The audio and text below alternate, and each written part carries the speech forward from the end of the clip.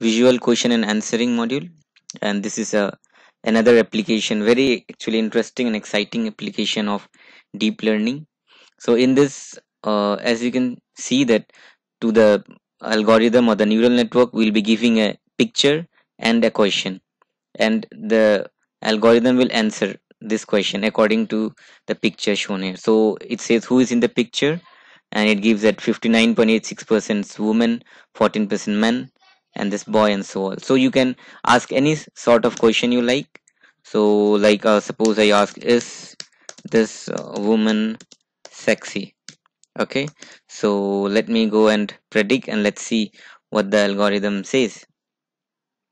So meanwhile, you see like uh, okay, let me wait. See the answer. It will take some time. Actually, it's loading the modules and the weights. And yeah, I'm using here pre-trained weights VGG16 and LSTM network. And this actually GUI is developed uh, on a very interesting blog out here.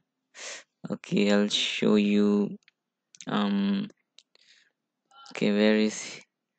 Yeah, so this is the blog by Aditya Prakash Adi. So in this he has explained very nicely, and actually the codes are here that we give a CNN module and an LSTM network, then we merge it, and then we get the output. So you can go through this blog, and you can go to his GitHub to get the codes also. And if you want a GUI implementation, you can go to my GitHub module. So first, let's see what the answer it has predicted. Okay, so that's quite interesting. So it says 76.78% yes, she's sexy, 23% no, and this all. So in this GUI, you can just play with it and get a feel of it, and then you can delve into the topic. So you can browse any sort of image. So let me choose another image like this, and let me ask a question like what which animal is in the picture? Okay, so and I'll go for predict, and let's see what it answers. So it will take some time because it loads, yeah. So it will load the image features, the question features, and the model, and then we'll predict. So we can wait for a few seconds. And okay, so it's actually loading. It's not that it's not working. It's not responding. It doesn't mean it's not working. Okay. Okay. Wow, that's interesting. So it says 80% dog, 17% cat, horse, and giraffe. So that's quite good results. And you can ask any sort of question like where is the dog sitting, maybe where is the dog sitting, and then you go for predict. You can browse any image, and meanwhile I'll okay, so this was the blog of Mr. Aditya. So this you can read it. He has explained about the LSTM module, the CNN module, and he's using a VGG16 weight, and for word embedding he's using glove vectors. So if you see here, uh, yeah, I'll just show you. Okay, so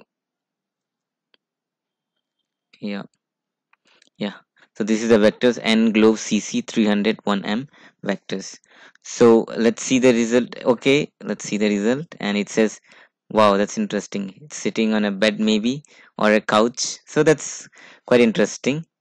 And yeah, one more thing, you can, in order to like just run this GUI by yourself, you just go to my GitHub. I'll give you the link below. And where is my GitHub? Yeah, so this is my GitHub VQA-DEMO GUI. So you can just go here, and you need to run this file, your VQA VGG16 plus LSTM GUI.py. So this is demo.py, or the original file of which I got from I am Aditya GitHub blog, and this is converted into GUI. So you can directly run this script once you download everything. You just download everything and run that script, and models and image, everything is there. Okay, so and yeah, one more thing is when you are loading the language model, you may not be able to load, you may get some error, and you need to read a text file, which I think I have mentioned here. Okay, where is the text file? Okay. Okay, just hold on then. Okay, so this is the text file.